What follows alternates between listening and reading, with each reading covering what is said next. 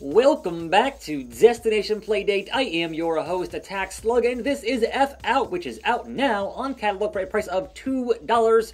Think F-Zero and Wipeout. It's F Out, but also top-down overhead like Micro Machines back in the day. So, hop in here to a new race. There are two modes. Number one, time trials, and number two is going to be speed of light. Let's hop in here first with time trial. There are 6 different tracks and 9 different ships to choose from with different stats attached to them, like acceleration, stability, energy, max speed, and whatever that last word is. I don't really know. It like maniability. It's not maneuverability, because there's no V in there, so I could not say. This ship has 3 of it, though, and this one has 5.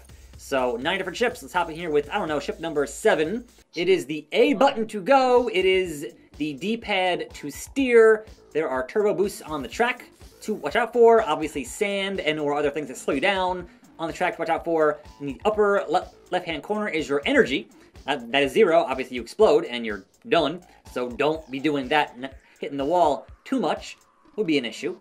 But yes, top-down overhead like the old school Micro Machines back on the NES and that whole thing. Like, that is a long-lost genre at this point of games that controlled or looked like that in terms of the racing deal. But this one does not have any other ships on the track, unless you have your Ghost to race against. Now, as far as I can tell, there are not any online leaderboards, but again, the game is $2, so keep your expectations in check on what is actually in here and what can be done at that price point. But in the meanwhile, we're already on lap 2 here, and I'm going to try to hit more of these boost triangles, and it's been rough thus far in actually hitting them and getting that boost. But yeah, come on, man, look, I'm trying. The jump! I'm trying. I like the ship perspective here is nice, and there it is, finish in 1:10. Now, were I to hit retry, then immediately the ghost of what I just did. So you can race your own ghosts and improve your high scores that away, if you would like to do so. On the flip side, we have speed of light. And this you will notice, there are no stats on the ships because it is purely how long can you live with an ever-increasing amount of speed. 3, 2, so here we go. I had not played this track before, so I'm going to start off real slow. Real slow. And I'm not even hitting A here. It is purely steering this ship and keeping up your energy before you hit the walls to last as long as you possibly can.